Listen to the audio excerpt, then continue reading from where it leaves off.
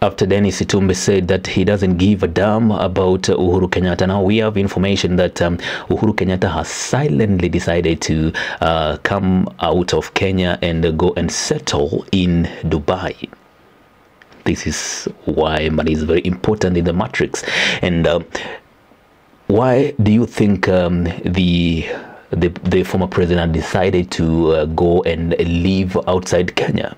Is it because of the purge that we are seeing the Kenya Kwanza administration trying to beat the former president right, left, and center because of some of the atrocities that he committed when he was in power? Is the ruling government, is the current government trying to follow and do and make the same mistakes that Uhuru Kenyatta did by punishing people who did not agree with him when he was in power? And from this statement by Dennis Itumbi, you can feel the wrath, you can feel the pain, you can feel the anger from Dennis Itumbi, who represents the government at some point. And of course, whenever Dennis Itumbi says something, you must know that the government has something in it. So Dennis Itumbi just said he doesn't give a damn about Uhuru Kenyatta, and he cannot even call his number unless the former president called Dennis Itumbi. He will pick, but Dennis Itumbi can never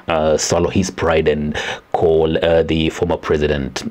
I believe this is one of the craziest fallouts because we can see in 2013 when the president and his deputy were getting into power. Dennis Itumbi actually helped them a lot to in terms of the social media presence, in terms of the digital strategies, and of course creating campaign tools for the online. And of course this is one of the fallouts that we cannot justify them in any way. What are your thoughts on that? Hit me up in the comment section below because this is where we talk about politics. Make sure you subscribe for more.